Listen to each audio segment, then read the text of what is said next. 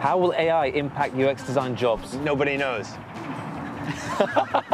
Nobody knows. You don't know, you don't know. Nobody knows. We're all terrified. I think that's something that everyone's thinking about for jobs across the board. I don't really know the answer to that, but I think we're all just still learning about it. There are some things that AI cannot do, and that's why I think UX will be fine, because we are emotionally and empathically grounded, and a machine can't do that. I think it will impact all of our jobs, even UX researchers, tremendously. How, I'm not sure, but I think it'll be an advantage if we learn how to use it.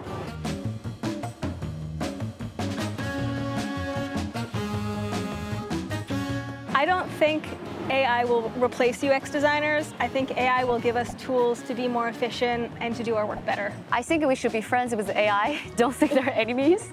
I've been using AI to help me doing some content strategy, which is really cool. My company recently had a hackathon about how to use the AI to solve complicated problems. I mean, AI is a machine, but we have the creativity to take advantage of it and make it better. I don't think AI will replace designers. I think designers will be replaced by designers who know how to use AI very well.